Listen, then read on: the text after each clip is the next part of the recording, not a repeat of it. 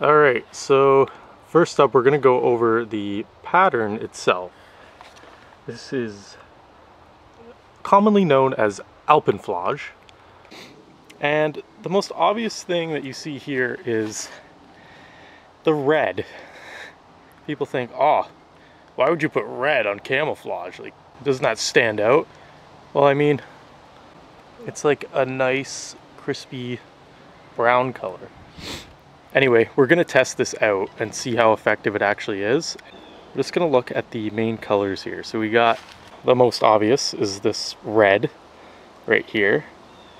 It matches a lot of dead foliage like in the fall time, which is very effective, but at close up it looks kind of goofy. And then there's little overlays of dark red here coming through the black part of the pattern where it meets up. Then we got the green, which matches with pretty much all live foliage. We have beige, so the black, and then there is the little kind of white speckles. They're not necessarily white, they kind of have a little bit of a blue color to them. Alrighty, so here we have the M70 jacket, the Swiss M70 jacket, and this here is the M1918/40 Swiss helmet, along with the proper Alpenflage cover. A lot of guys put the newer M71 covers on these. You could even see it in some of the old military pictures, because some of them still use this particular helmet, but they decided to put on that other cover, which is not proper. This specific cover was made for this helmet. But that's all I have. I don't have any of the other uniform parts. I don't have the pants. As you can see, these are just normal military green, but they're the closest thing that I have.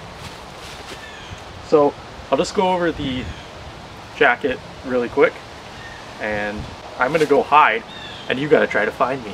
The main rifle that was used at the time was the Sturmgewehr 57, not the K31 that I'm wearing, but that's the closest thing I have. So these would be the mag pouches for that STGW 57. These are the mag pouches. You would put the magazines in here. We have a whole bunch of other pockets. I'm not going to go through them all, but you could check out videos by Uniform History. I'll post the links down in the description. He does a much better job at explaining all the different pockets, and if you want to go into detail, if you're interested in this kind of thing. And if you're not interested, why are you watching this video? Anyway, so this belt too, I don't know if this is accurate, I doubt it. This was like from a more decorative Swiss officer uniform. So the belt's not accurate either.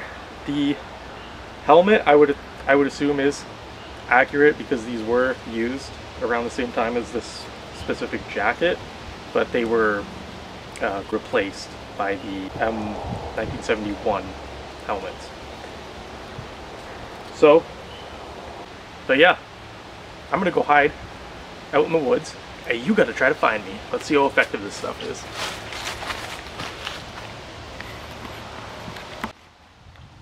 Okay, so the first test is going to be with this M1971 helmet cover. It's the exact same pattern as the jacket I just showed you. So here I just pulled up some foliage. So we got different colors here. We got red, the maple leaf. Oh, Canada. So this matches perfectly with the red on the camouflage. As you can see, it's like pretty much the exact same color. Okay, there's some yellow in here, some brown is probably the main color of all the dead leaves. So as you can see, this cover is already blending in quite nicely. Like, it kind of matches with the leaves. Not so much, but we'll test it up further away. So I'm gonna go put it in some this is a good area.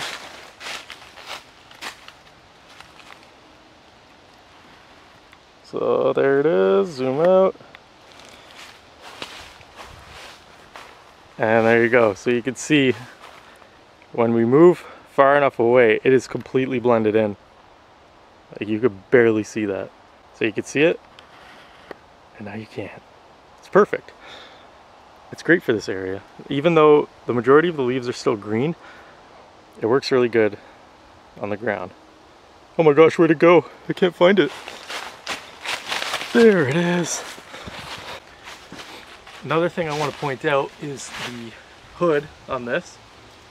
So this hood actually has a camouflage veil on it. Ugh, if I can pull it out. So here's the hood. It's very big, so it could be worn over top of the helmet, like this. And it has the veil, which is buttoned up. So I'll take that down.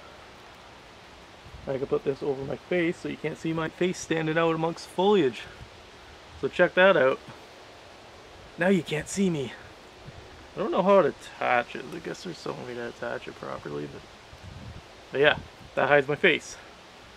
So this will be pretty effective. See my hands stand out like crazy. So yeah, let's put this to the test.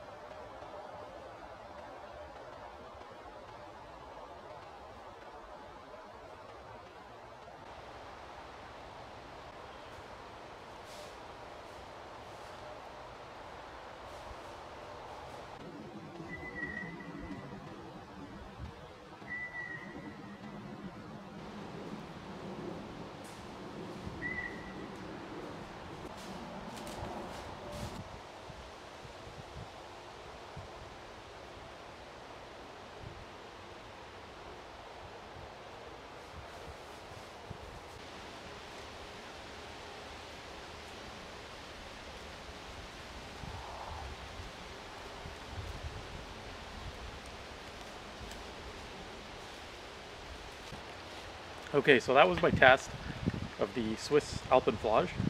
As you can see, it was much more effective from further distances, and the dark shadows kind of stood out a little bit, but other than that, I think it's very effective, especially here in the temperate woodlands of North America, because this camouflage is made for Switzerland. It's more of a mixture of pine and, you know, this temperate woodlands, but it works great here in North America as well.